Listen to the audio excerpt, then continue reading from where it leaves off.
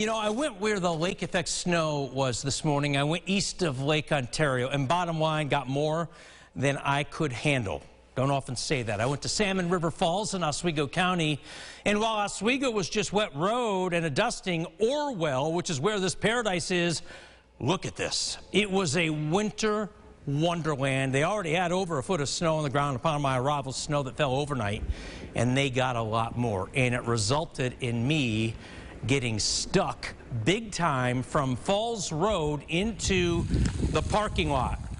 And I was not getting out of there for over 2 hours. I was very thankful that a kind gentleman up that way had a very big truck and pulled me out of there, but it took him about 40 minutes and me to get that car out. So there's that. But of course I was going to roll off footage because I was stuck and might as well get outside and enjoy it, and I did.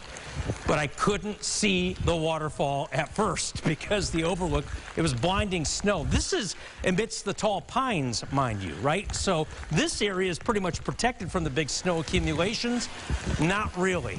Despite all those trees, I'm telling you, it was a lot of snow in a short amount of time, and I loved it. And I eventually made it into work. But look at the rate it was coming down. Right when I got there, it was accumulating very, very fast.